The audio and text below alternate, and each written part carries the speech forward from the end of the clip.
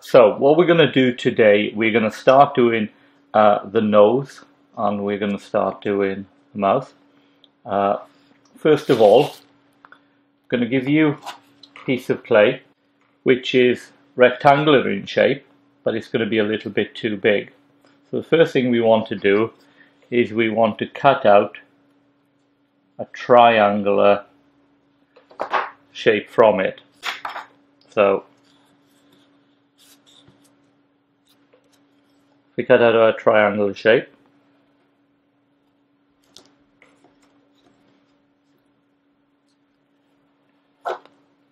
So that gives us our basic triangular shape for the nose. Obviously, if you look at your nose in your photograph, it might be a little bit wider, a little bit narrower. I'm going to make this a little bit narrower.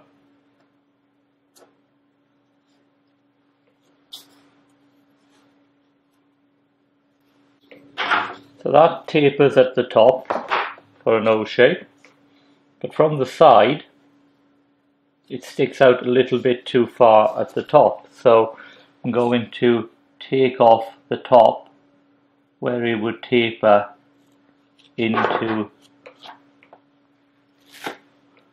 between the eyes. So there's our nose shape. Not rounded yet, it's still got square edges. So we'll put our nose shape on there and see how it's looking. Now for me, it's probably a tiny bit too long. See where the line is. I'm going to cut off a couple of millimeters from the bottom. So that gives our nose shape. Next thing to do are the nostrils. Little bit like we did with the eyes. If I take a round ball of clay and then cut it in half, that gives us two semicircular areas for the nostrils. Okay. If they're a little bit big or a little bit small, you can redo them, or you can adjust them when they're on. That gives us our basic nose shape in terms of the structure of the nose. So the next thing to do, before trying to smooth it and model it, I would stick it on. You can do it in your hands, but it tends to be a bit difficult and it dries out because it's quite a small piece of clay. So what I'm going to do, I'm going to cross hatch where the nose area is. I'm going to cross hatch the back of my modelled nose, as we've done before. Take our wet clay, make sure there's enough on there to fill the cross hatching, but of course if you put too much it'll squash out the side, but you can clear it up. So that gives us our nose feature.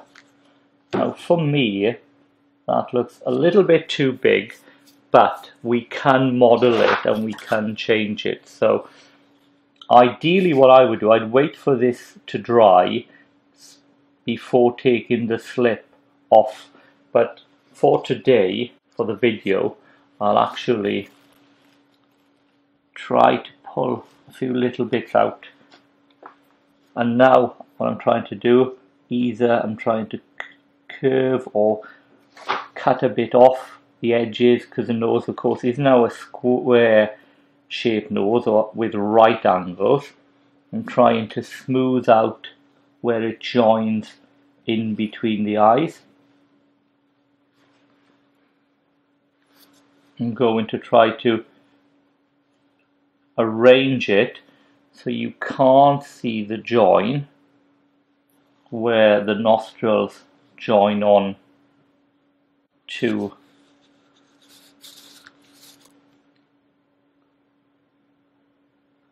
the reason I'm using a tool for this area is simply because my fingers are a little bit too big to get into these gaps.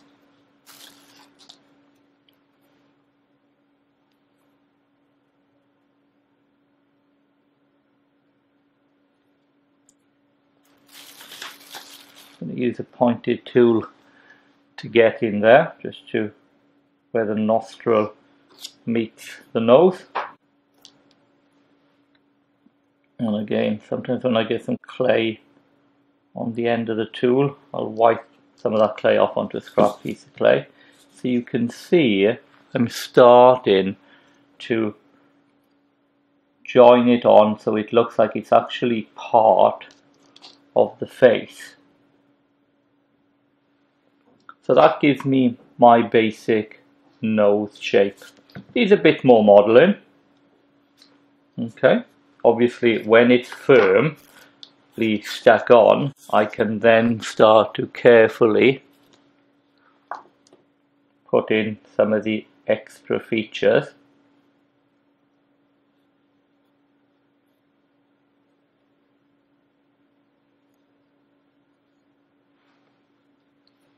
So you can see my basic nose shape is starting to come together. If you've done that in a lesson and you've done it well, that's not bad.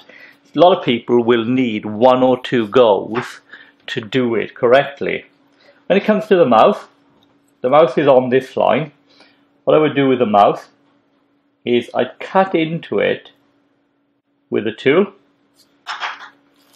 Try to open the mouth out slightly, not too deep.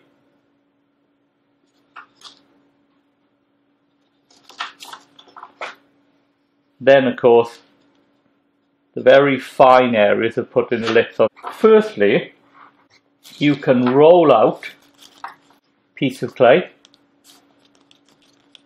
It needs to be very thin. Oops. When you're rolling out, you tend to work quite lightly.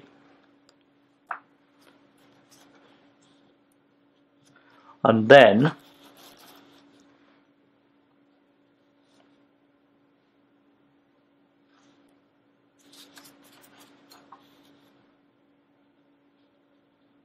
cut it to size. Okay, that's a bit long on that side. Here. So I'm going to a little bit of cross hatching, not too much.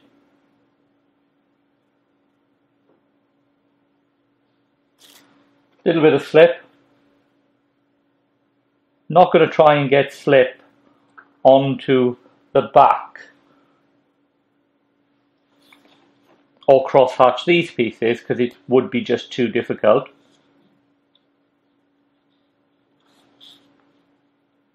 Put it on, stick them on, and then when they're stuck on, then you adjust them. So for example, this area is too long. I'm going to try to cut that area off to make it a bit better joined on. Just change this area too. Cut down and scrape that off. And go into, let's have the mouth open a little bit.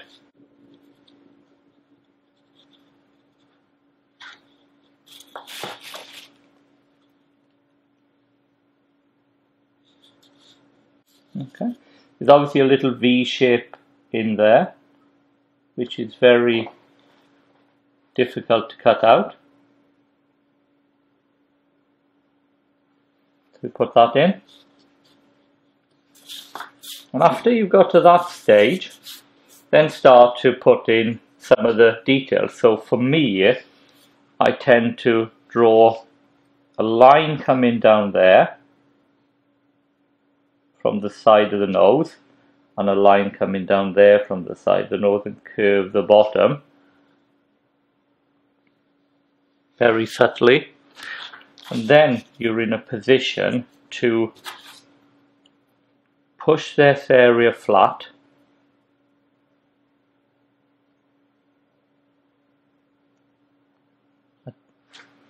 and then try to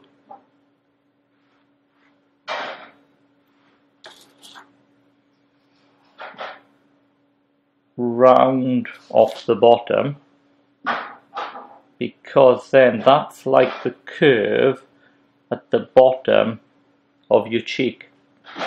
Sorry, yeah, the bottom of your cheek. It's very subtle. You can see the light catching it very subtly. I won't do the other side yet. Some of you have, and I'll use a sort of flattish tool for this, some of you have a little dip underneath your chin where it goes in a little bit.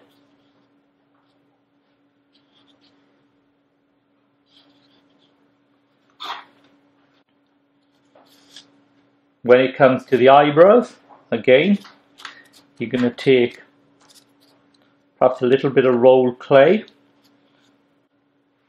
and then stick that on with some slip. Just its size, looks a bit big to me.